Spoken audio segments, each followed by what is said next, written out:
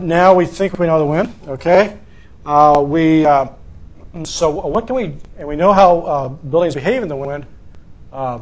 So what can we do? Well, let's play with the geometry of the building. And this is a very powerful tool in the design of tall buildings, particularly a residential building like this, where it's kind of a natural thing.